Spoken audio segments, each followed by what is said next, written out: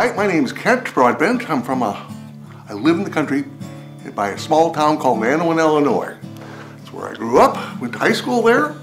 I came home from Illinois State, farmed for 20 years, worked in a bank for another 19 years, and things happened in life, and I decided I was going to start painting again.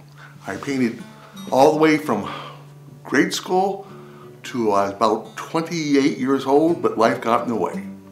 So I'm now back, starting in probably 2012, doing my current type of work. I'm an abstract expressionist. I mean, I was a realistic painter as a young man, or a young boy, and in high school.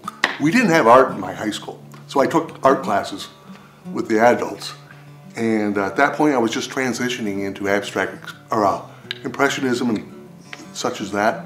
And I just made the switch when I was in college, just to abstract expressionism, because it was fun.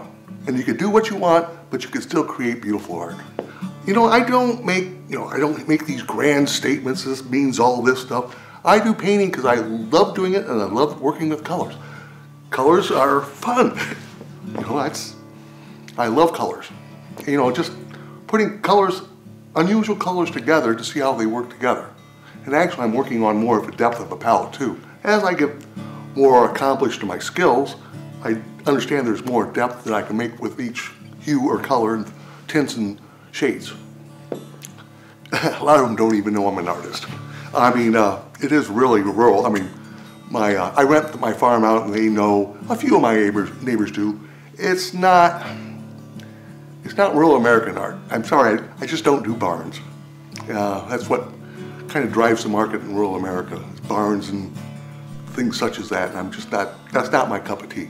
I did that in grade school, so I'm not going to do that anymore.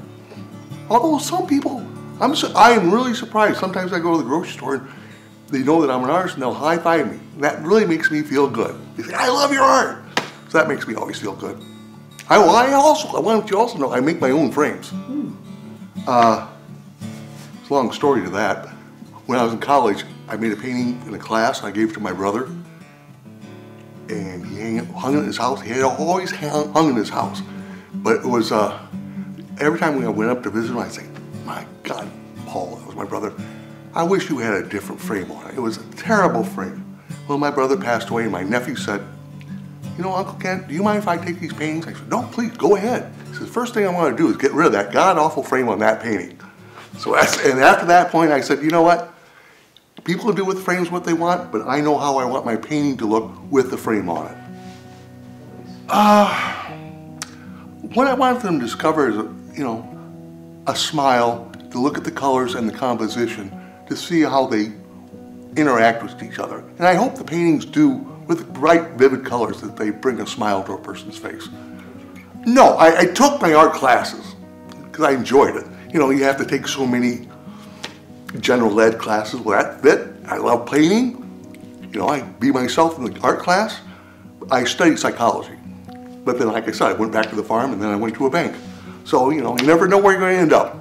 And now I'm an artist. And having a ball doing it.